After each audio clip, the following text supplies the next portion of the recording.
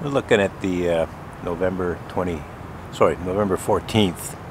2016 SuperMoon, and it's hidden behind a bank of clouds, but makes for some interesting video. It would make for some interesting photos too. And unfortunately, I can't do both at the same time. I considered bringing a second tripod so I could run video while taking some still photos, but I already had a lot to carry, and so I decided to forego the second tripod.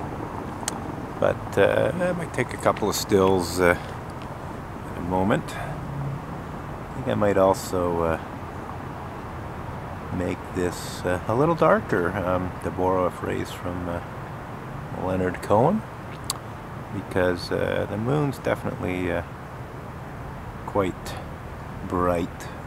I can't really, I can expose for the clouds or I can expose for the moon. I can't do both, and I could get somewhere in between. So we're debating whether or not we want to. I think I'm gonna let this clip go until the moon's about the middle, and then I will start a new clip at a somewhat lower ISO, see how that works out. Maybe take a couple of still photos in between.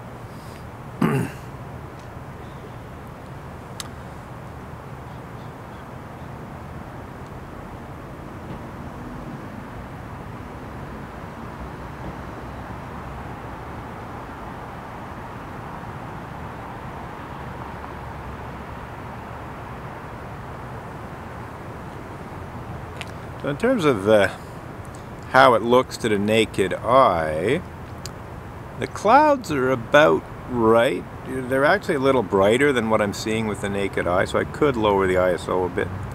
The naked eye gives them a bit of a more browny color. I could actually see more clouds over the moon than you can see in the video.